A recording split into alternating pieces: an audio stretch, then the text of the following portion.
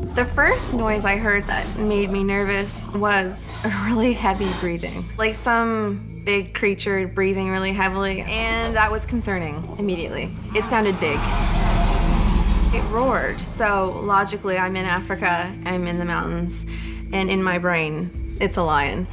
And it just kept roaring, and it kept coming closer, and things were crashing around in the grass.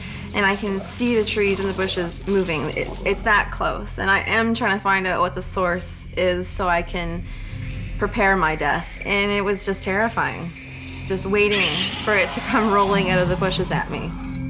And I turned around and I couldn't really see much until it moved, and I realized there was these baboons. They were definitely checking me out and kind of walking around the rock a little bit. Suddenly it all came back to me, I guess hours of watching wildlife programs, that baboons can roar like lions. They were agitated. I'm assuming it was because I was there.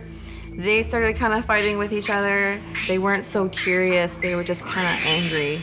It was scarier knowing that it was a baboon because I felt like a lion wouldn't be able to necessarily jump up onto the rock, but a baboon wouldn't really have a problem getting to where I was. So as soon as I started hearing these noises, and they were threatening noises, I packed up my bag, put my camera away, and by this time, I guess it had been an hour that I'd been sitting on the rock. And I had been texting my friends, trying to be casual, saying things like, hey, where are you guys? There's baboons. And then they were getting a little bit more frantic, like, what's going on? You know, I'm getting a little bit freaked out here. There's baboons everywhere. And then I started swearing a little bit. I wasn't getting any response back, ever. And that's when I figured that probably they were on the other side of the mountain and I couldn't get any reception with them. I can't even reach people in town anymore.